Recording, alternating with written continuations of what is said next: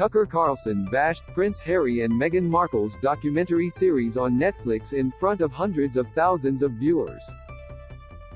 Around 500,000 viewers tune in to watch Tucker Carlson Tonight, which is the highest-rated primetime news show in the U.S. Speaking last night, Mr. Carlson ripped into the couple as desperate ex-royals who crave the limelight. In a monologue, the Fox News primetime host described Meghan as a fake duchess from L.A. He said, "They are still talking about themselves because they are victims and somehow they got a Netflix documentary about themselves."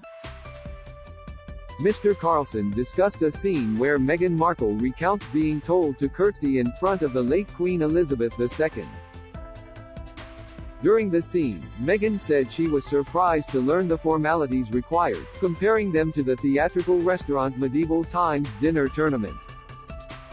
Just in, Harry-Meghan in fresh polling disaster as Charles I's punishment. Tucker Carlson bashed Prince Harry and Meghan Markle's documentary series on Netflix. Image, Fox News. Carlson discussed a scene where Meghan Markle recounts being told to curtsy. Image, Netflix. He said, "She said she can't believe she had to curtsy. No, that's the whole reason you pursued her grandson. So you could be involved in all this, because you have no other talents, obviously. You don't think of narcissism as its own genre of television, but it has become one."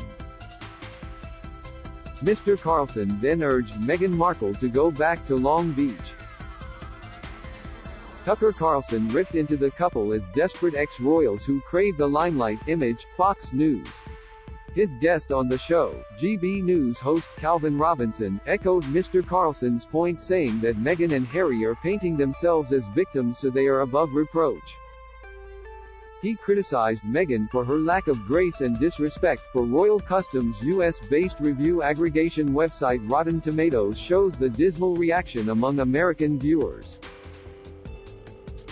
Don't miss, Prince Harry is delighted over Netflix show as he hopes end to Roe. Insight, Russia demands Finland punish extremists who burn flag. Video, a vile slur on Queen's beloved Commonwealth. Express comment. Trending. The last 3 episodes will be released by Netflix on Thursday. Image, Fox.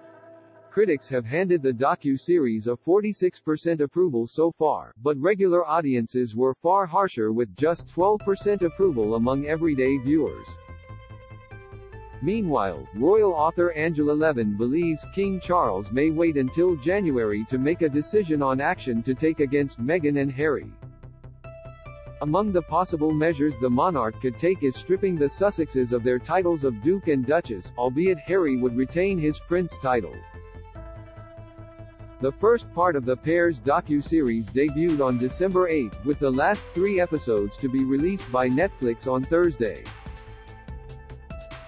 On January 10, more allegations against the firm and revelations may emerge from the Duke in his memoir, Spare.